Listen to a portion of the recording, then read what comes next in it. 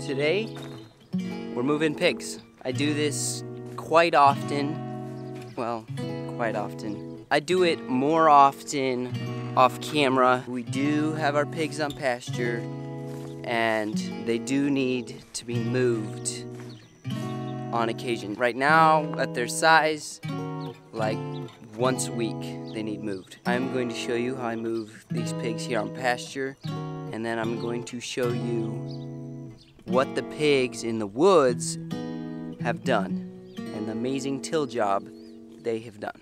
So first, I'm gonna turn the electric fence off so I don't get zapped. Second, we gotta get the pigs in their pen.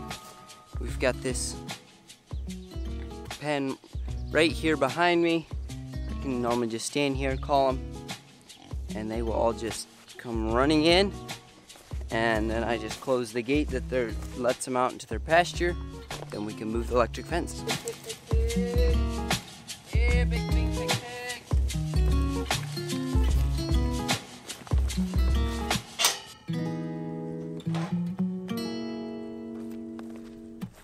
I don't know if you saw in that, and I don't know if this is professional to show or not, but we do have a sick pig.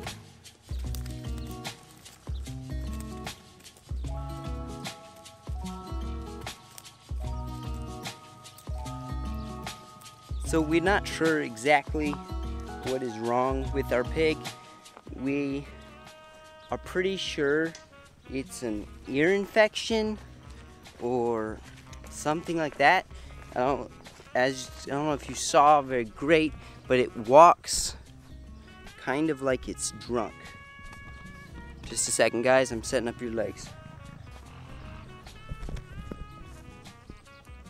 As I was saying, our pig kind of walks like it's drunk, and so it turns its head to the side and it'll like swing its head.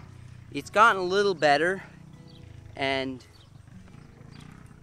we decided now here at Humble Haven and our farm, we try not to give any antibiotics or any medicines like that, but if we have a sick pig and that pig's cure is going to be giving it this medicine to get it better, rather than let it die or let it suffer, then that is what we're gonna do.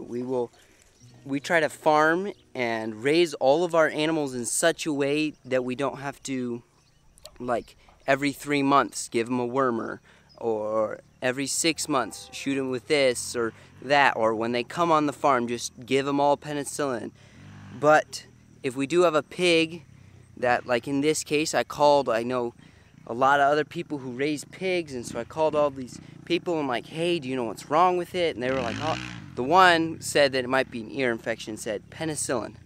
So I looked around, couldn't find penicillin, but I heard that LA200's basically the same thing. So we tried that. It got maybe a little bit better. Did not get 100% better or big improvements. So I went ahead and looked around some more, found some penicillin, and gave it. Today was its last dose of penicillin, and I'm gonna start working while I'm talking. So today was its last dose of penicillin. We'll see. It's getting better, I think. It's still eating and drinking, which is a big thing. If it was not eating and drinking, I'd be a lot more concerned for its health, but it is still eating and drinking, so I'm very, very glad about that.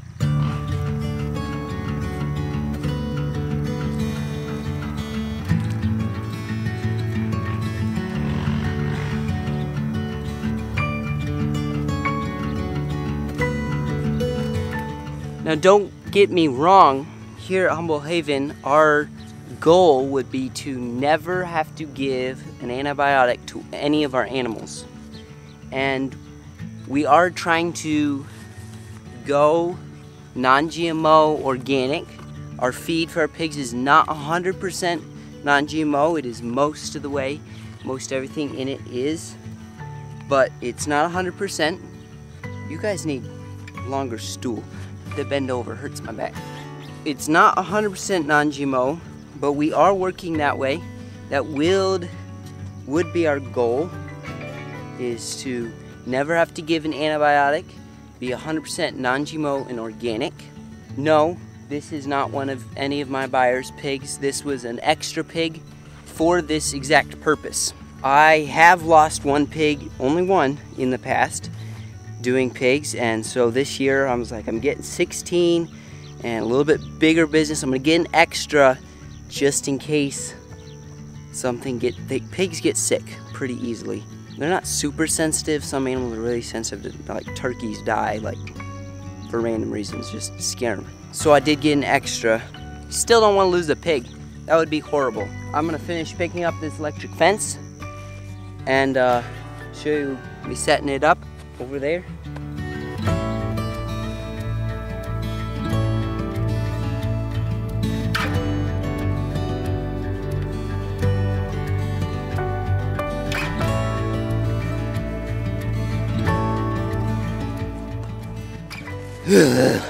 Tired.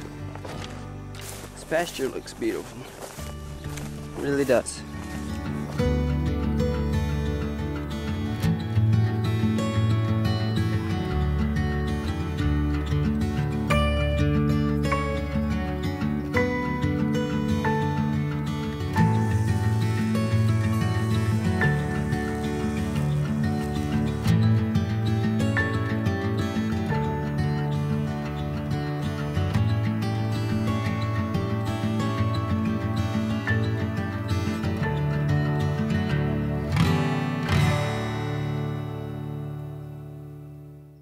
So I went ahead and got the electric fence run and weed eated. Now we're ready to turn it on and test it, see how hot it is, make sure everything's connected properly, and open them up and let them onto their new pasture section.